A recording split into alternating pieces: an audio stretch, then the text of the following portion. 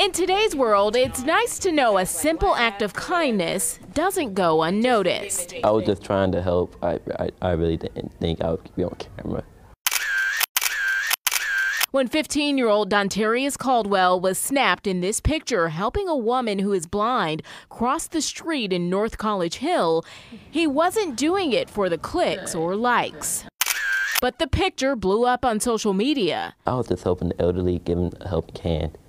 The key word is helping hand. Everybody got to get a helping hand. Like any other day, Dontarius was on the phone playing video games while waiting for the bus with his younger sister, Diamond. Diamond was listening to music.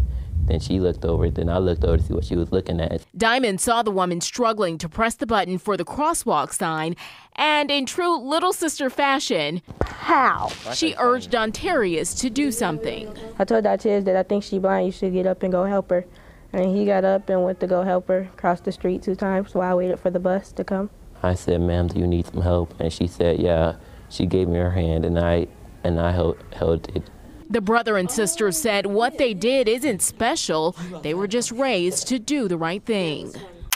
If you be kind, everybody, what happened to you.